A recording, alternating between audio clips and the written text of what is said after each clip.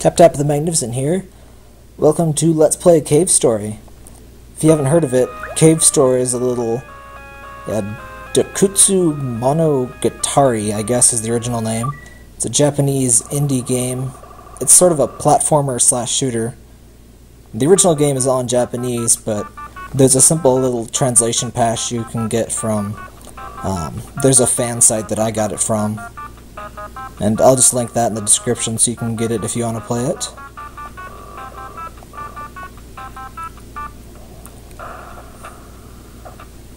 And you're just sort of this little robot guy.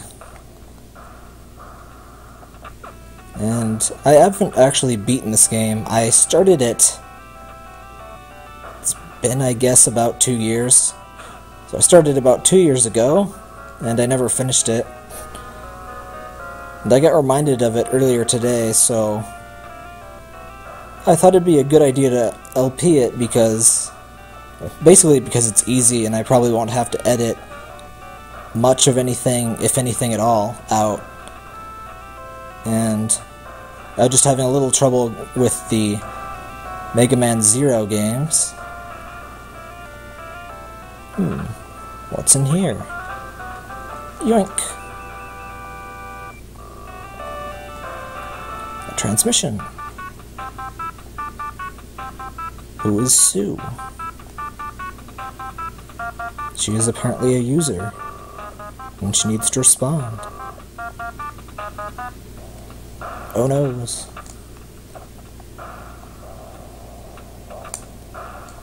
Anyway, what was I talking about? Oops, ow. Didn't even see that guy. Mega Man Zero, I was just having to... Well, it's pretty much just screwing things up, but it is a harder game, and I was thinking I should just play something easier, since I'm not really in the groove of recording LPs or anything. And ideally, it should take me like 12 minutes to record a 10-minute recording, but it's taking like half an hour or so, so I don't really want to spend that much time just for a random video, so... I thought using something easy that I'd never have to edit anything, I could at least get back in the habit of recording, and this is a really great game too, so that'd be nice to have a playthrough of it. And those little triangle things I'm collecting are sort of like experience. They level up your guns, but if you take a hit, your guns lose a level of experience, so it's never permanent, but it's nice to have it.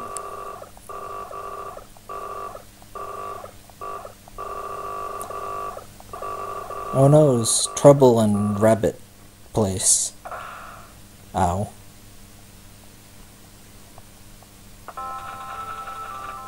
Hello, random guy. Is your head okay?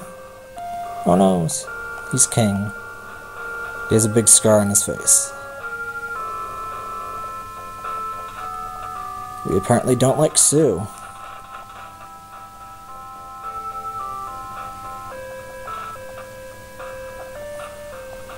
I at least think we're a robot. I'm not entirely sure why we have an air meter. But I sort of hazily remember that we're a robot. Oops. And we can't make jumps, apparently. By we, I exclusively mean me. Hello, little rabbit dude.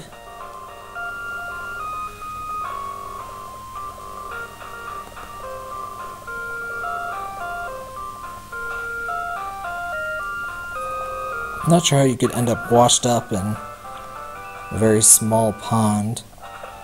Doesn't appear to be fed from anything. Unless she fell through there, I guess. I keep trying to run, but there's no run button in this game. And I guess that was Sue that's running from us. Give me the key. This guy just likes getting beaten up, don't you? Toroko. I guess that's not Sue. Where'd you go? Locked. Oh, that's Arthur's house. I guess Sue is in there.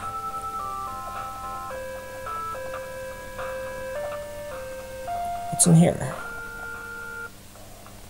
Oh, it's a shack. Oh, hello. Rabbit thing. Stop that, you. Very good.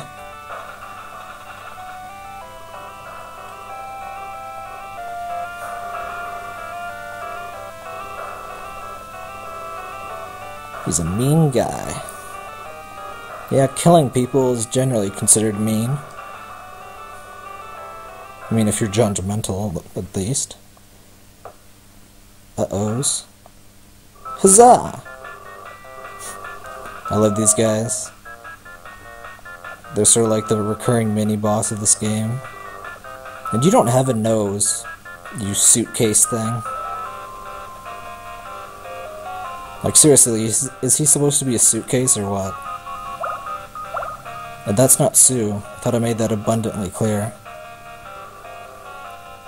The suitcase's name is Balrog. So what's your deal? Oh, I found out in a quick test round that you can actually say no and not do this fight, but I'm gonna fight Balrog. Just because he's fun. Whoa.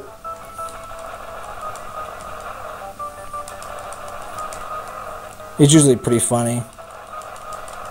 So I find it very fitting that you could just say no to him and he wouldn't even want to fight you. Fought off Balrog.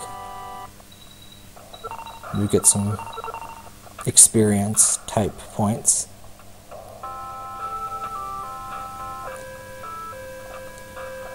And I guess we're gonna go tell that one dude, the leader dude, about, yeah, Toroko's been kidnapped.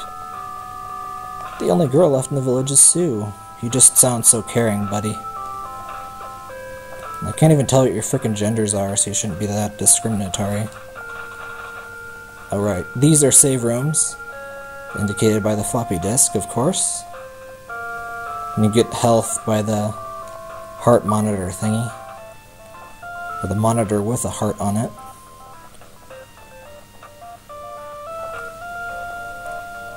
Assembly Hall. Key to Arthur's house.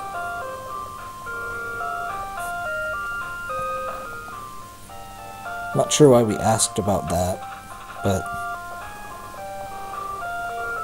honestly the conversation order in this event is a little linear, so you're supposed to talk to that guy first.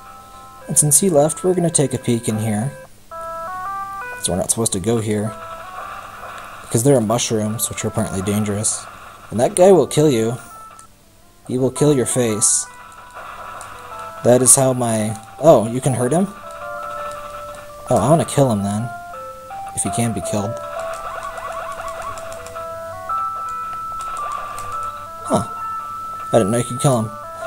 Yeah, I did a quick test run to make sure I remember the controls and everything. And I ended up bumping into that guy and died. Because he hits you for like 10 damage. And we got a key. We can find Sue, maybe. Oh, and it's a giant mushroom. Okay. Now you're dead. I think if you talk to the guard guy here before, he mentions you can't go in the graveyard because of mushrooms. Oh, and there's a treasure chest. I'm gonna get that in a second, I guess.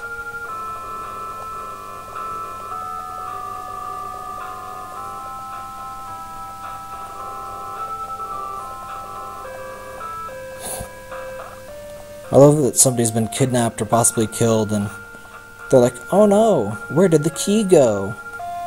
Oops, I screwed that up. I'm gonna go get that treasure chest quick. Think you can get it from here? Yep. There we go. What are you? Map system.